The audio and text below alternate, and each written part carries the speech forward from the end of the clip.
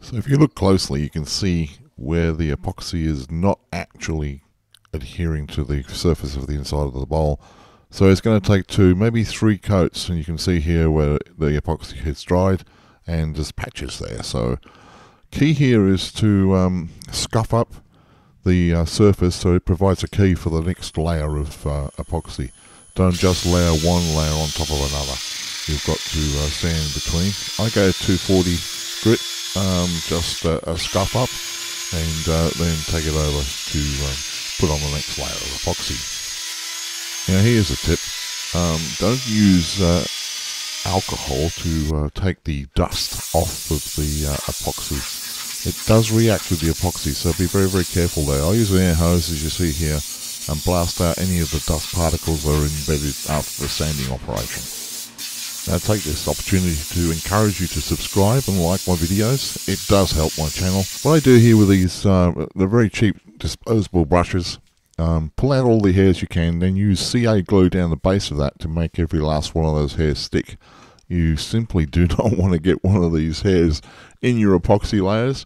because it's there for good. There's no getting out of it other than really trying to make a dog's breakfast of the whole project. So use that CO glue on the bottom, give it a bit of a fix spray, and yeah, you're not going to have too many hairs in your project. So my new go-to resin product is Let's Resin. It's great stuff. Comes in 1.5, 2 gallon containers, and mixing 50-50. I mainly use this casting epoxy in my projects, certainly from now. Use it also as tabletop because it's self-leveling. Let's Resin gives you a few of these clear plastic cups, and they're graduated. So this particular mix I'm doing 6 fluid ounces, 3+3, and it's a spot-on mix. Another quick tip is don't mix up the caps for each of the containers, the 1 gallon containers in this case. Otherwise you're going to have one bottle going off hard at the cap.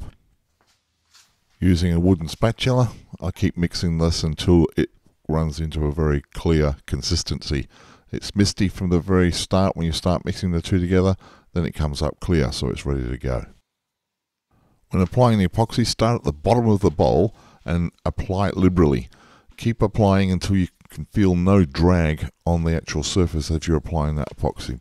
Just use it very, very liberally so that you're covering every last spot. Being this is the second coat, it's going on a lot easier rather than straight onto the wood. And once finished with the second coat, I'm placing it onto the barbecue spit to have it rotated and for at least 24 hours so it all dries. Hopefully it comes out really nice on the second coat. If not, then the third coat is in order. So guys, thanks very much for watching my video. At the end here I'm going to just leave some cool shots so you can see the finished bowl. The foot needs to be still taken off and the maker's badge applied. But at this point of time, I've got to get this video uploaded for you guys to see. So there won't be any stills at the end of this video, but you'll be able to see exactly how it all came out. Any questions and comments, just put them into the area below. Keep in mind that Let's Resin is offering a 10% affiliate discount. Yes, I do get a small discount myself. If you guys use my links there provided, please do. It helps my channel again and keeps these sorts of videos coming your way. All of my projects are available on my Etsy store, also a link below for that too. Yep, just sit back and enjoy as you see the final bubbles removed with the flame, and great stuff. Thanks for being with me. Next time guys, cheers.